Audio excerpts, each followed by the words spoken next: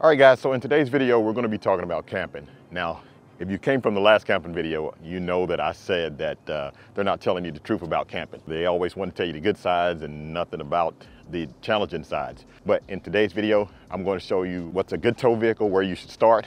Also tell you the challenges. Well, let's just be honest. I'm going to tell you what I hate about my camper. So we're going to get right into that video. All right, so let's go.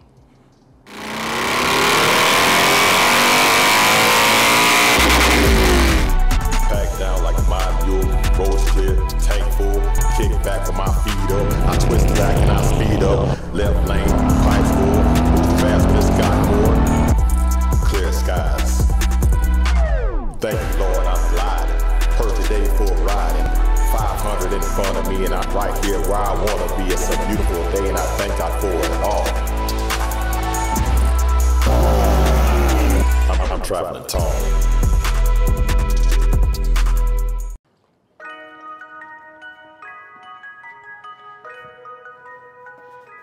Now, if it's your first time coming to the channel, my name is Tall and this is YouTube channel Traveling Tall, and the channel is usually about motorcycles, Harley-Davidson motorcycles, and 95% about motorcycles. 5% of the time we do stuff like camping videos, bike riding videos, just videos about stuff in general. But in today's video, I'm just going to be sharing the truth about camping. Well, my truth about camping and my experience. Now, I've been camping ever since I was a kid. We went camping back in the 70s. That's how long ago we've been camping. Well, maybe not 70s, but in the 80s we were camping. But I, as like a lot of you, bought into this whole thing during COVID, where since I grew up camping, I ended up buying a camper because I still wanted to travel and I like the experience of camping. So I went out in 2022 and bought a camper. And I moved a little too fast, and I can tell you, don't make the same mistakes that I made. I'm going to be sharing with you the mistakes that I made, and hopefully you will not make the same mistakes. So guys, that second one right there, that's my camper right up there. That's where we're going to be walking up to. I'm going to tell you everything about it. I told you that we're going to go take a look at my camper, and we are, but there's some things that I want to share with you before we go up there and actually look at the camper and the tow vehicle. Well, the towing vehicle. Camping is fun, and it can be very inexpensive. Like for instance, staying at this campground here is a little under $100 a day for the week, and I'm on ocean front. Well, I'm on the sound front. Now, those hotels just right over there, when I looked at them, they were $350 a night. $350 a night times 7, it'd get to be about $2,400, right? Well, staying here, I'm under $700 for the whole week. But it does take a lot more gas to tow that camper here than just to take my truck and come here and stay in the hotel. But there's benefits of having the camper, because I brought both of the dogs with me, which the hotel did allow pets, but there was a pet fee. But the convenience of having everything that I need, being able to take the dogs, outweighed the inconvenience and the extra fuel costs of bringing the camper. Okay guys, so this is the tow vehicle right here. Now this is my 2022 Chevrolet 1500 with a Duramax 3.0.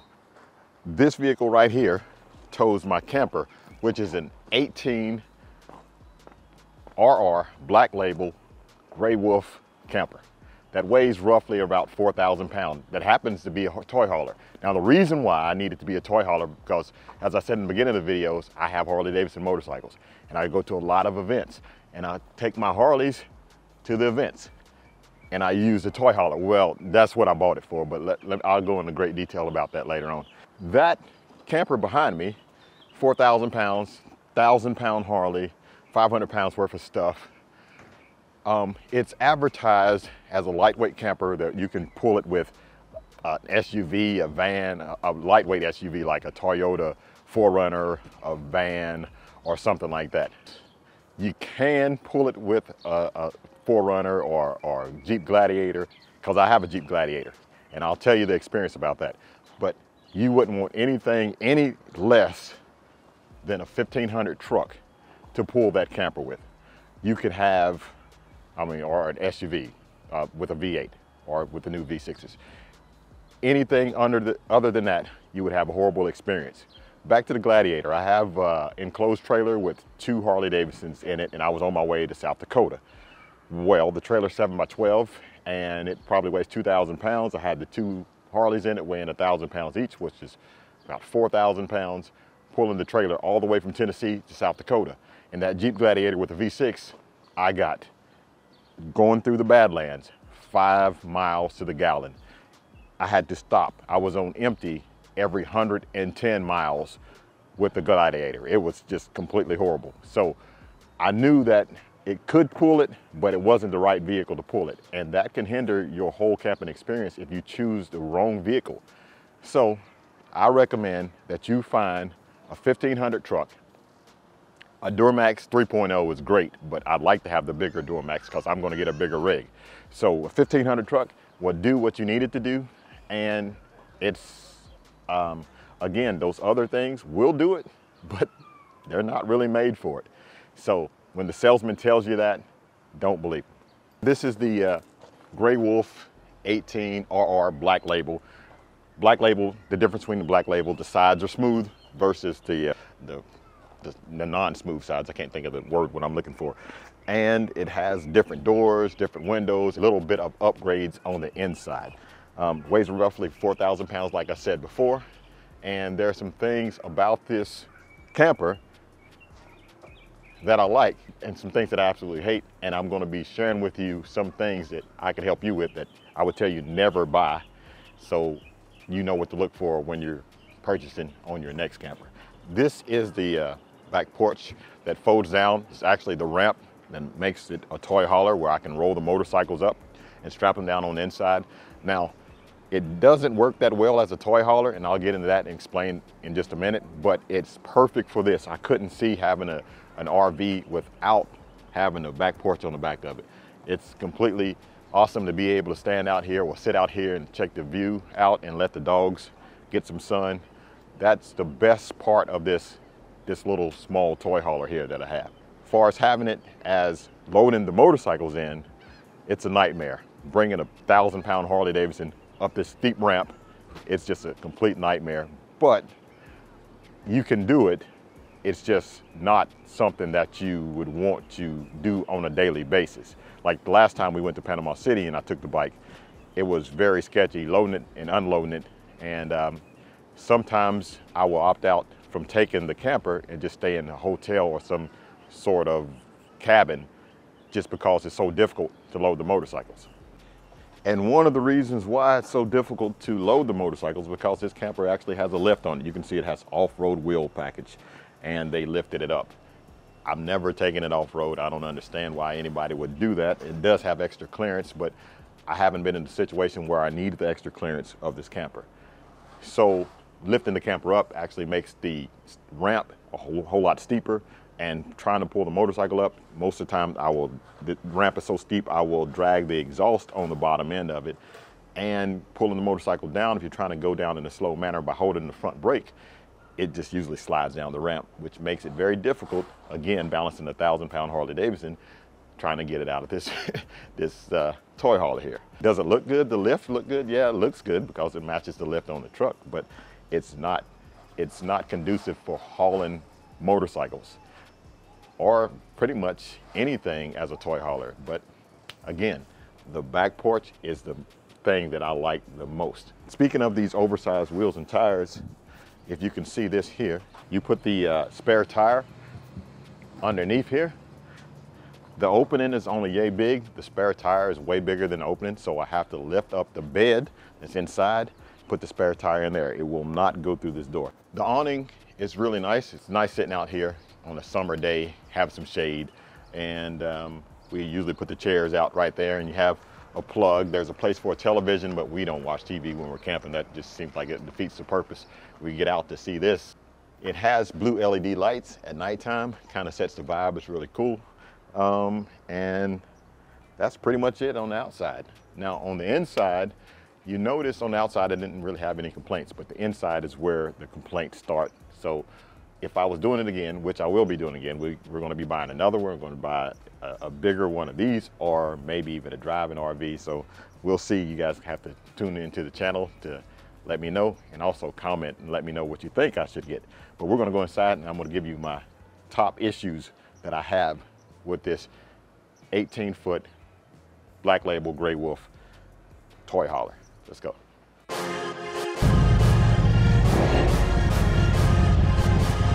We about to ride, we about to ride. It's that time of year again. Traveling Tall's Run to the Hills 4.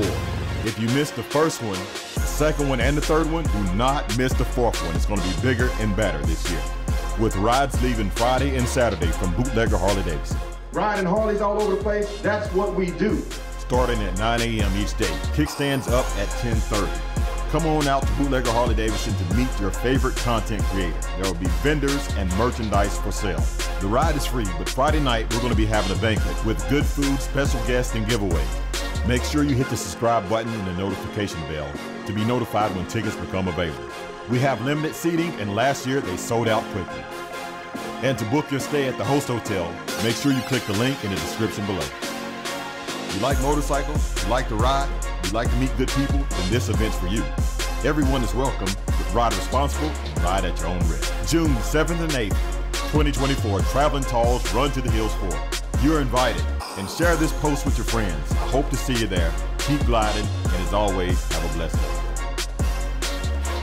I know that you probably can't see because it's light behind me and it's dark in here.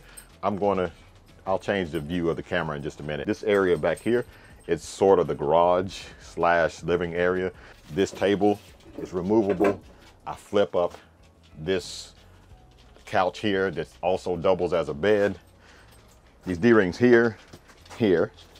You have 2 right here, and you have 2 right there. Now, the issue with that is with a motorcycle, my Harley is 8 feet long. So I pull my motorcycle up the ramp, which takes a while to get it up the ramp, but I'll pull my motorcycle up the ramp, and then I have a D-ring here, and a D-ring here, and 2 D-rings back there. If I were to pull it up here, I'll be blocking the entrance door, and I'll be blocking the bathroom door. I can't get in the camper, first of all, and if I could get in, it'd be hard to use the restroom, because the motorcycle would be blocking that. So these are pointless. You can't use these. Now, back here, this is the pantry. Here's a D-ring hook. There's a D-ring hook. When you have the motorcycle here, you have 2 straps coming down right there. You can't get into the pantry because the motorcycles, first off, it's partially in the way, but the straps get in the way that you can't open the pantry door. And then the most important thing, when you're traveling on the road, you want to stop, pull off the rest area and get you something to eat. Your refrigerator's here. If your motorcycle's here, you can't get into the refrigerator.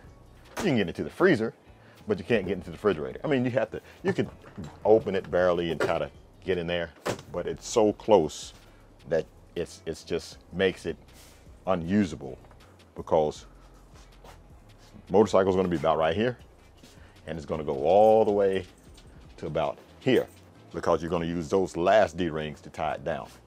And truth be told, the D-rings are in the worst possible space. I didn't bring the motorcycle this time. I brought 2 e-bikes, and it was difficult even trying to load 2 e-bikes in this thing, because they just didn't place the D-rings in the right place. Now, my suggestion is, I say get rid of the D-rings altogether, run 1 long E-track along the side of the camper here, an E-track along this side of the camper here, and that would give the customer multiple spaces to tie down their motorcycle. And now, some people might not want E-track, they might not like the way it looks, but if you're buying a toy hauler, then you're buying a toy hauler for a reason.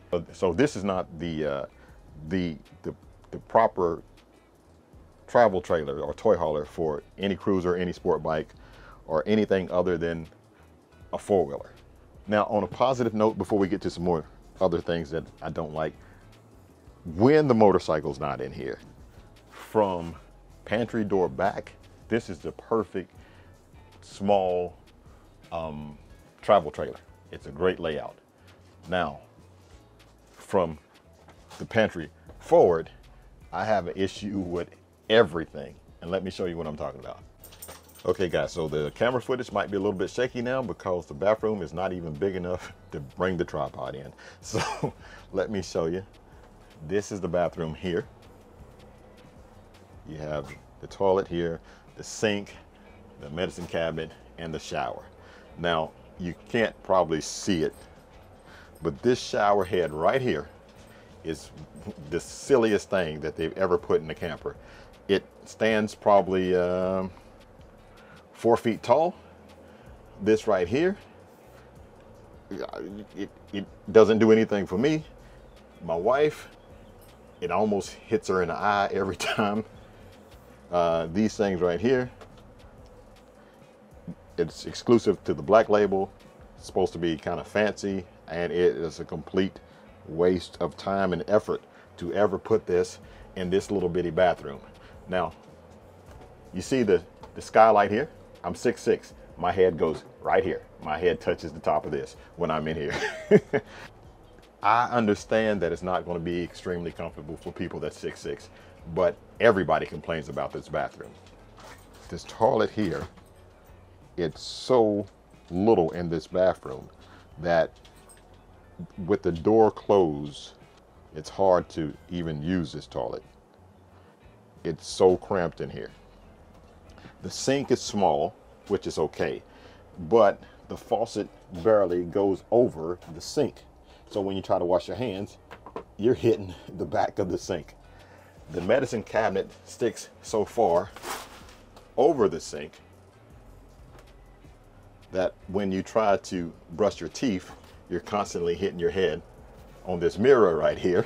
You can't even really rinse your mouth or whatever without hitting your head on the mirror because it's just so close. So the bathroom, it's horrible.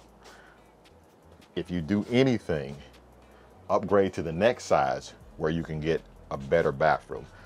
A bad bathroom will definitely give you a bad camping experience. This is the absolute worst part of this camper. This, if I could tell you anything, avoid this at all costs. Spend the extra money. I'm telling you, spend the extra money for this. This bed right here. First of all, the mattress wasn't good, but we upgraded. We got a better mattress. That's not what I'm saying. This bed right here, it's not a walk-around bed. Spend the extra money and get you a walk-around bed. It is impossible to make this bed up nice.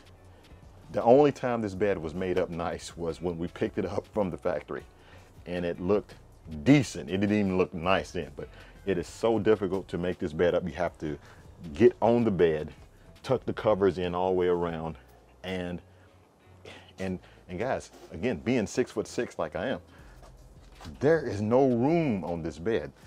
Down here, they got this little wooden panel, so my feet are hanging off at least a foot every time I'm trying to sleep. And the air does not circulate back here like it does the rest of the camper.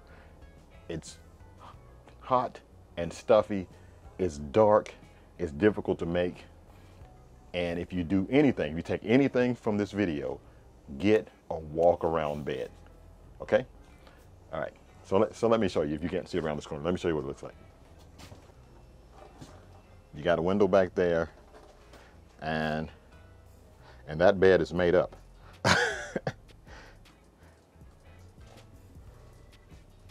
That's not what you want. You do not want this. You have this little curtain for privacy or whatever, but the next one I get, I will have a door in a bedroom. This is not, do not get this. I'm telling you, you will regret having it. You have some storage up here up top, storage for clothes, and you have a little closet right here for some hang-up clothes. Definitely not enough storage in this trailer at all. A few more things, and then we're gonna wrap this video up. This is your thermostat for your heat. So you can turn your heat on, your heat will come on. When it reaches a certain temperature, your heat will go off. That's fine, the heat works fine. But the problem is this. right here. This air condition. The brand is Coleman's Mach, I think so. The issue with this rooftop AC is this. First of all, when it gets really hot, you have the AC on, it freezes up.